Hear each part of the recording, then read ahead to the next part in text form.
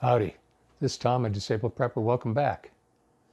So I'm going to continue my basic civics discussion today, and we're going to discuss natural rights.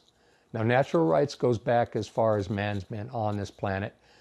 Right? These natural rights are rights that were given to us by virtue of the fact that we are human beings born and living creatures in God's creation. Now, God has designed each creature. Some people will say evolution. Still don't believe in that. Don't believe in evolution. DNA and the construction of the human eye, in my opinion, is proof enough that this all did not happen by accident. Anyone that wants to truly research how the human eye is formed, how it works, and DNA structure, yeah, you'll never convince me that evolution is real.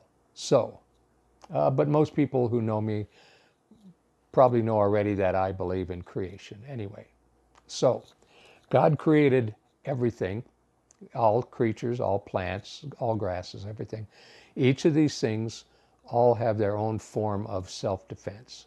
A mouse is able to defend itself against a cat by crawling into much smaller places than a cat can get into. A elephant is able to defend itself against tigers by they form in herds.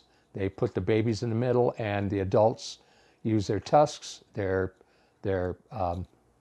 trunks, and their sheer mass and size to protect the herd from the tiger. Man also was designed to protect himself, both by the herd instinct, and that is we are able to protect ourselves against aggressors by outnumbering them, being stronger than them, being faster than them, which is a very important example that we need to learn as a society to protect ourselves against this current repressive government.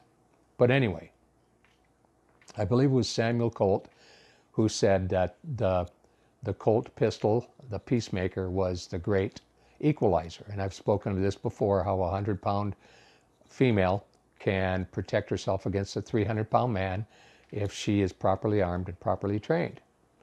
The firearm is a great equalizer. So, in natural rights, in our Constitution, it says, we hold these truths to be self-evident in the Declaration of Independence. We hold these truths to be self-evident that all men are created equal and are endowed by their Creator. So we have creation mentioned twice. They are endowed by their Creator with certain unalienable rights, these being life, liberty, and the pursuit of happiness. Now, how can you have life if you are unable to defend yourself? So as a natural right, we are granted by God, by the Creator, as humans, to be able to defend ourselves. As I already mentioned, we can defend ourselves by quantity over strength over superior aggressor. But we can also defend ourselves with firearms. And the founding fathers knew this. That's why the Second Amendment, as I call it, one amendment to protect them all.